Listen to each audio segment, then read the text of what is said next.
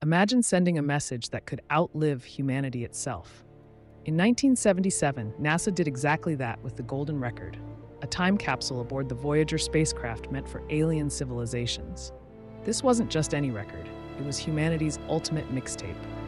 Inside, they packed greetings in 55 languages, the sound of waves crashing, a mother's first kiss, and even Chuck Berry's Johnny B. Good.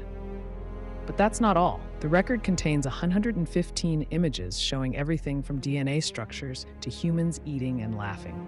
Today, Voyager 1 is over 15 billion miles from Earth, making it the farthest human-made object in space. Think about it. This golden disk could float through the cosmos for billions of years, carrying our story long after we're gone. It's like a cosmic message in a bottle, drifting through space, waiting for someone to find it. And who knows?